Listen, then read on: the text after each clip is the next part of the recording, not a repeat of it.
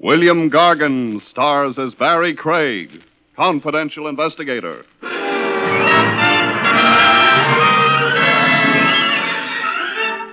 There's a familiar saying which goes, give a rogue enough rope and he'll hang himself. The theory holds fine except in one instance. What if the chap doling out the rope happens to be the hangman?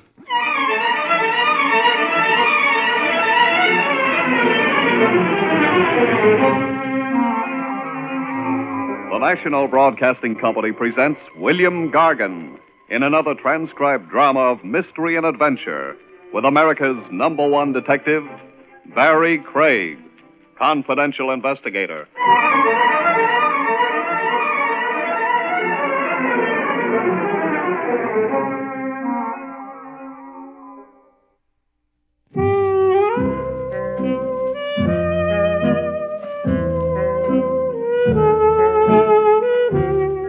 Barrie Craig speaking. A confidential investigator isn't always hired on his merits. His merits as a fact finder, I mean. Some clients choose you because they hope you're stupid. They don't want a cop. They want a stooge. You're to be the front behind which they can keep a criminal operation going. You're the rubber stamp certifying their sincerity so they can get away with murder. Yeah, you get them like that. Cases phony from the word go. That was my first hunch on Brenda Connor, a brunette with a tendency to overact. We launched her case in Central Park in a handsome carriage, complete with horse, silk-hatted driver, and lap robes. Around the park at $3 an hour.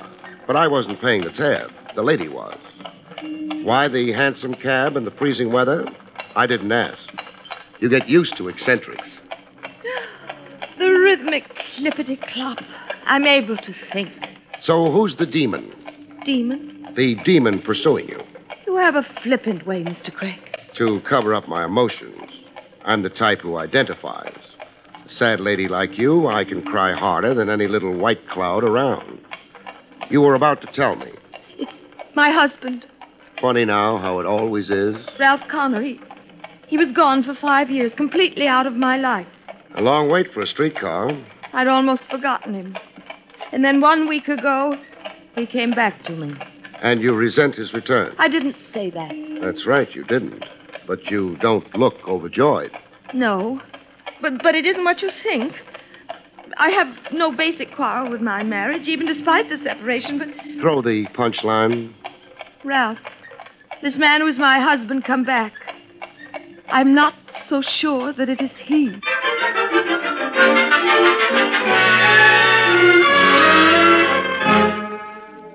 I let Brenda Connor continue to unburden her soul over coffee. The tab was on me this time. How much coffee could a lady drink? My alarms about my husband, Ralph. Yes? I don't mean to leave the impression with you that... That you're sure he's an impersonator? Yes. My reaction to him since his return, my suspicions have been intuitive more than actual. I feel, I don't know. Her husband takes off for 5 years, and then suddenly he's back. How did you receive him? Well, gladly enough at first. You asked him questions? Yes. His explanation of his absence seemed genuine to me, understandable. He'd been out of sorts with himself. Suddenly 40 and restless, disoriented and neurotic, full of self-dislike, dissatisfaction with the career he'd chosen. Said career? Realty management. Connor and Saxton. Saxton is his business partner. When did the doubt begin for you?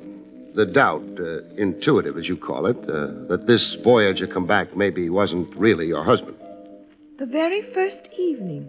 Ralph was different. A stranger I didn't know.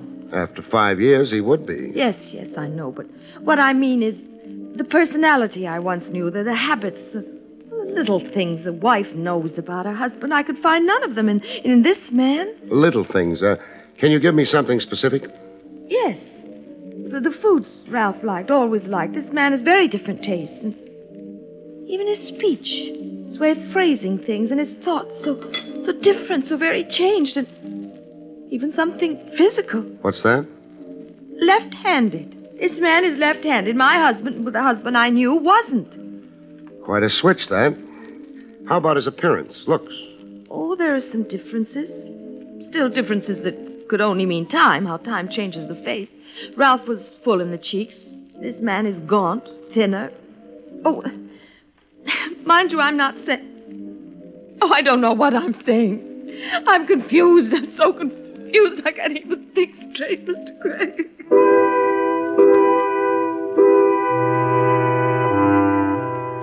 Hooray for confusion. But there was more to it than the lady was telling. There always is. I got a peek into what was omitted in the telling. The time was later that same afternoon. It was raining buckets. I had my formal tie on for a ride over to see the husband, Ralph Connor, firsthand. The great thing about a jalopy, it either starts or it doesn't. Mine wouldn't. Wet wires from the downpour, I figured. But my guess was wrong. There was a gentleman on hand to correct me on it. You'll only run your battery down, Craig. Get off the starter. A guy in a rain slicker slouched in the back of my car. Nice eyes and an easy grin. And a familiar swell near the left armpit. I knew what that swell was. I had one myself to match it. A gun holster. The wires aren't wet, Craig. There's another reason she won't start. What's that? This. Here. Your rotor. Rotor? You don't know about cars? I know they go or don't go. The rotor belongs under the hood on the engine where the distributor is. I removed it. Why? So your car wouldn't go. Why again? So you'd bum a ride from me. Where are you parked? Right behind you. Come on, I'll chauffeur you. You sound like you know where I'm going. Yeah, I think so. See Ralph Connor. You want to look him over. You're well informed. I took courses in mind reading. Come on, I'll drive you. To Ralph Connor, this is? No, not right away. I've got something else to show you first. You're stalling, Craig. No, I'm thinking. About? The penalty for armed kidnapping. 20 years. Life if you cross state lines. That's the Lindbergh law. And the chair if you compound kidnapping with murder. So what's it to be, Craig?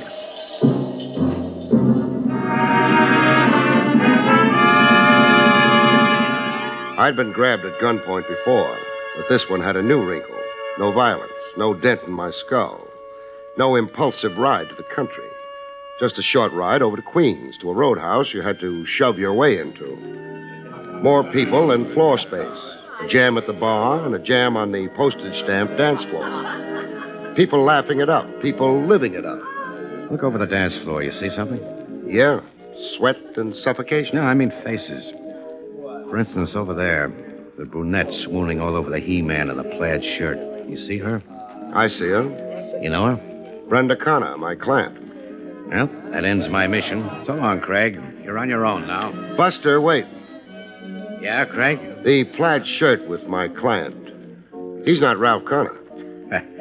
Married folks don't spend time here with each other. No, he's Chris Cantura. He's a tennis player. A tennis player? Love matches in the hot afternoon sun and love matches under hot blue lights with slender ladies with fat checkbooks. Is this why you brought me here? To show you a two-timing wife so you discount half to 90% of what she told you. Look, as long as we're talking... I've said all I want to. So you won't knock yourself out identifying me when I'm gone. Here's my card. So long again. The card he'd left with me read, Mike Hassick, private detective. The guy who'd put the polite snatch on me was a private eye.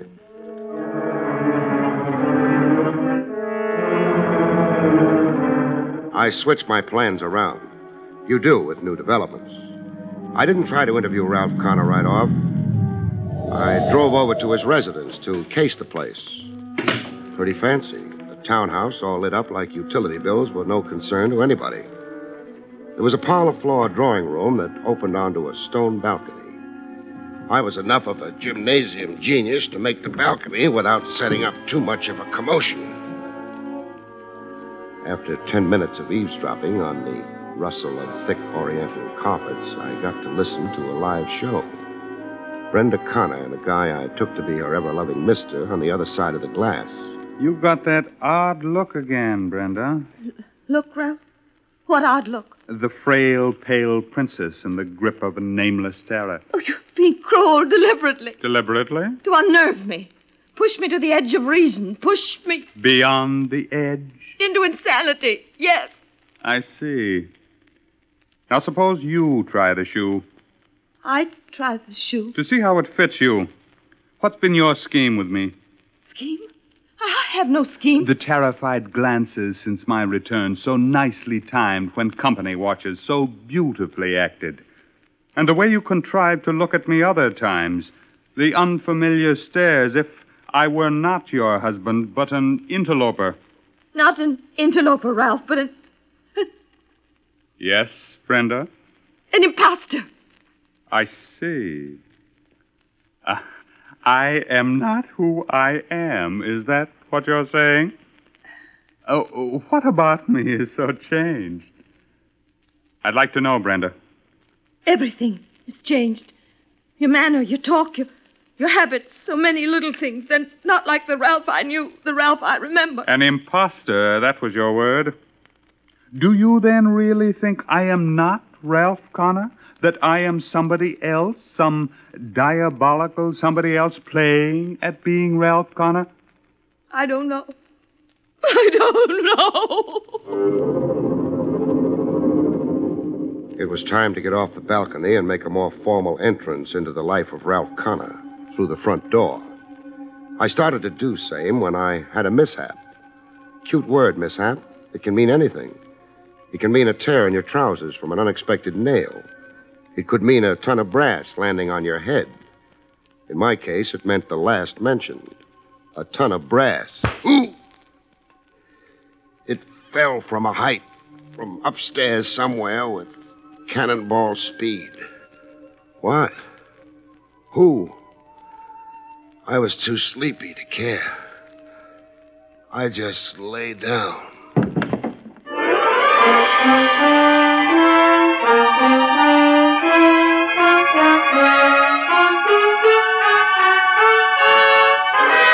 Back to Barrie Craig in just a moment.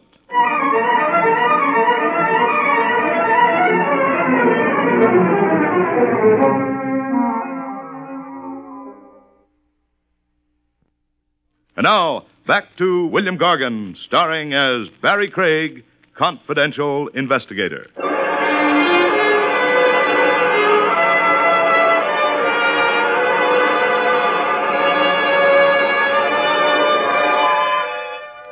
One thing about consciousness, it always returns sooner or later.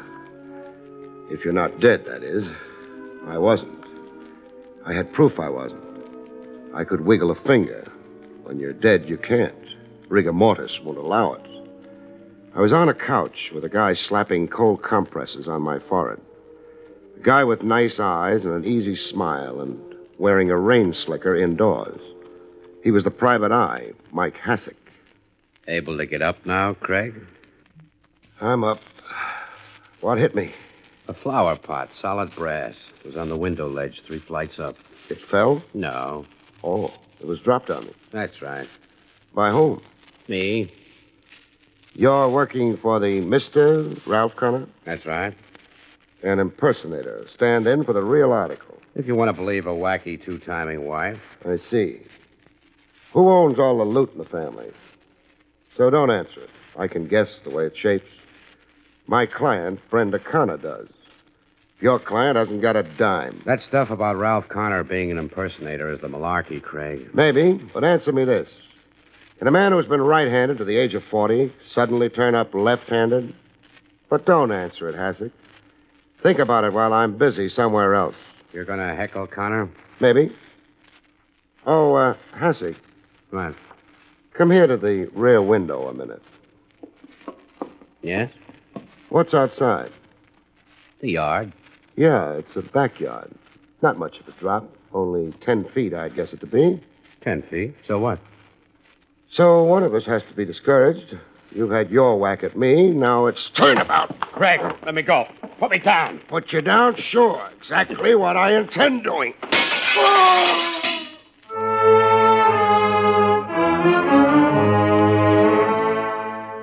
You meet some guys sometimes who have to be paid back in their own coin. I didn't set up a talk with Ralph Connor. I passed him up a second time. I had nothing to say to him yet. Instead, I looked up Saxton of Connor and Saxton Realty Management. Connor's business partner. Maybe he could shed some light. A short guy with two stomachs and pink ears like he was always blushing. There was an oily look to him, like he was an accomplished phony. I still don't quite understand the purpose of your call here to me, Mr. Craig. If you've stalled long enough, Saxton, If I've stalled? worked out answers in your head, Well, I have no ulterior motives in evading you. then Well, it's just that I don't care to become embroiled in the man's affairs. That is, his affairs other than our joint business. Frankly, I've always found Connor strange and unpredictable, explosive. he was gone for 5 years. Yes? Did you keep his end of the business up all that time? Oh, yes, scrupulously. His share of the net profits were put into an escrow account for what they amounted to. His drawing account, of course, was suspended while he was gone. In the time he was away, did he write to you, keep in touch? No. Now, a big question. Is he Ralph Connor? Yes, Mr. Craig? You don't seem surprised at the question. No, I'm not surprised anymore. I've been asked the same question before. By whom? 2 persons. By Mrs. Connor and by a private detective named Mike Hassick. So Hassick wasn't so sure of his client's identity either. What's that you said? Just thinking out loud. What makes you sure this new Connor is the same old Connor? Why, everything about him. Like? Well, I don't know how to answer that quite. He looks like Ralph Connor, facially and physically. He knows about me, our business, the background of our business. He's demonstrated all that to you? Why, yes, of course. He has demonstrated an intimate knowledge of our business. It couldn't be faked. The man simply had to know.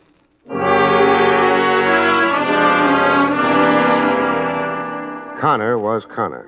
Only thing, Saxton didn't sell me the notion convincingly enough. I double-checked on Saxton's truthfulness by applying some heat to the office bookkeeper of Connor and Saxton. Why, Mr. Saxton told you outrageous falsehoods. Outrageous! He didn't ring true to me too much. Good I got to you, Mr. What's it again? Pippet. I'm the one to tell the truth. Oh, that's peachy dandy. But get around to telling it. Well, now, Ralph Connor, the new one, he's a queer one. Meaning? Well, when he came back after being away all that time, he didn't know my name. He kept calling me Pippin and Poppin. Pippin and Poppin, mind you, when it's Pippet, like it's always been. Pretty staggering. And then about the business, he didn't know about the old Cameroon account. He didn't, huh? The biggest account in the Connor Saxton agency, and he didn't even seem to know he had it. Like this wasn't his business. What else? Well, his easy way about money. Tipping me $1 when he sent me out for coffee. The old Ralph Connor only tipped 5 cents.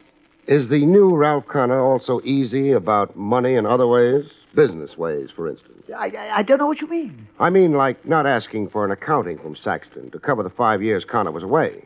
Well, then, there never was an accounting. And Mr. Connor never yet asked for one. Well, you'd know that. You're the bookkeeper. Oh, yes. I'd be the one to know, all right. Is there an escrow account with Connor's share of the profits of the last 5 years in it? Oh, no, there's no escrow account.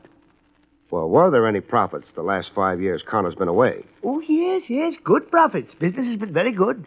How good were the profits? Well, I couldn't say without going over the books. $50,000? Is that close to it? It isn't far from it. Then a sharpie like Saxton would have reason to play ball with somebody not the real Connor, but an impersonator. Keep all the accumulated business profits, so long as the new Connor didn't stick his hand out or yell for the DA. Oh, well, I'm afraid now you're getting too deep for me. Forget it. You've been a great help. You can go back to your books now, Pippin. The name is not Pippin. Oh, my mistake, Poppin. It's Pippet.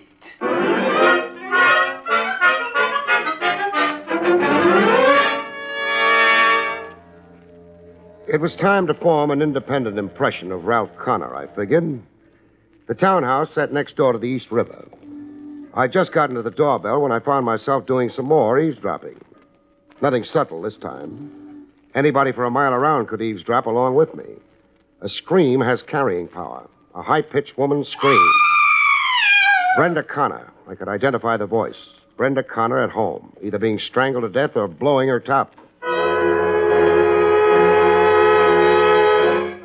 Inside the house, I didn't get to see my screaming client. She was in her room behind locked doors. The husband, Ralph Connor, told me the melancholy facts. Or do I mean the melancholy fiction? Brenda is in there in her room with her doctor. Doctor who? Does that matter? It matters. I'm jotting it down in my notebook. Mrs. Connor is my client. Dr. Phipps. 275 Dartmouth Street, if you also want the address. Phipps is Brenda's own physician. I get your emphasis.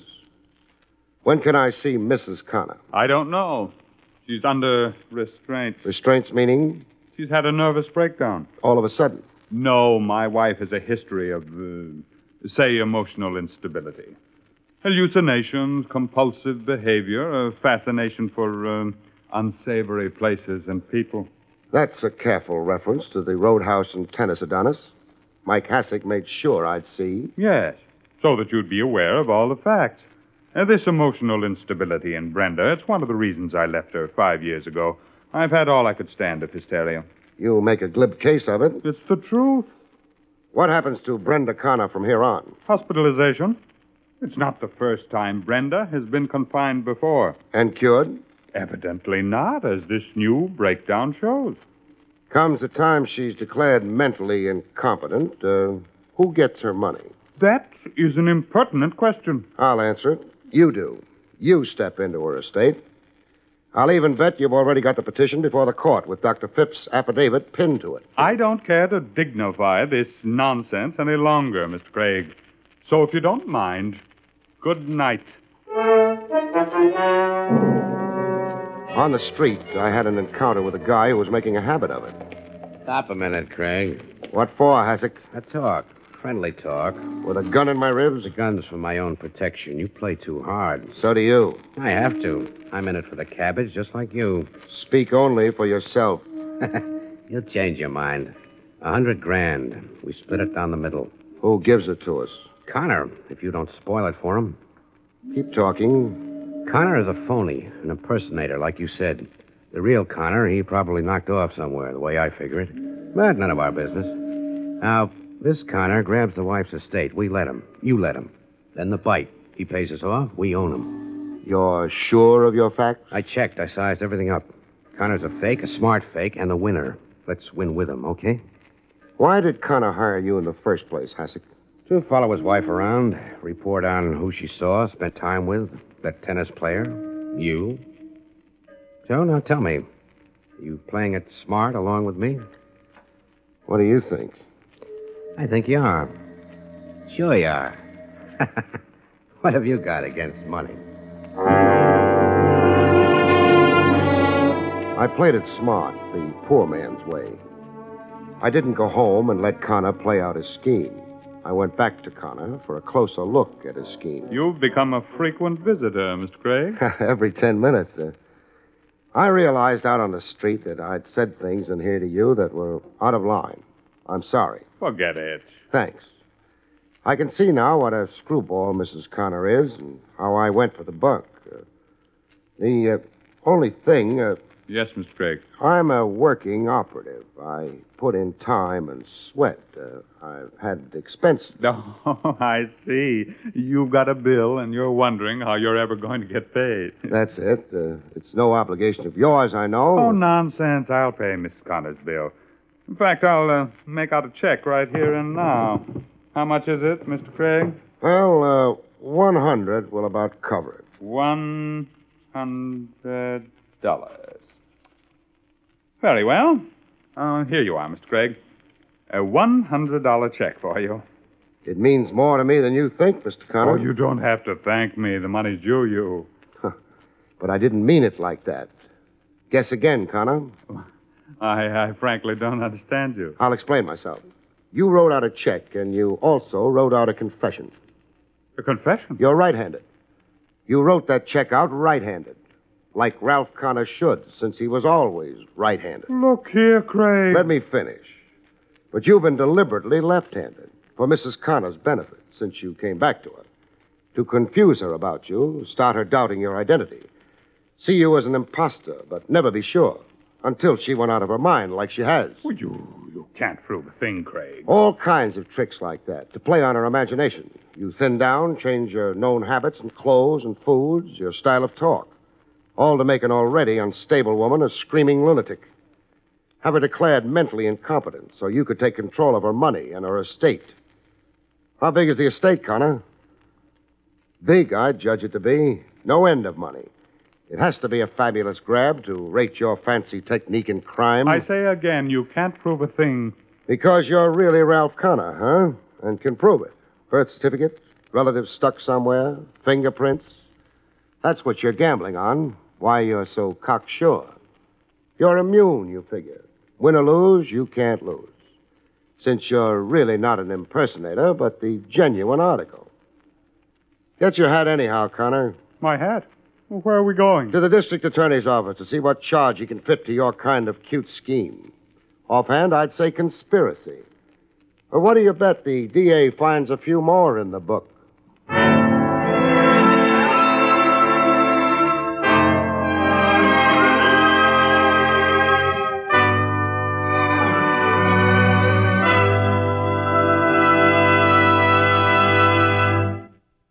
You have been listening to William Gargan in another exciting transcribed mystery drama from the adventures of Barrie Craig, confidential investigator.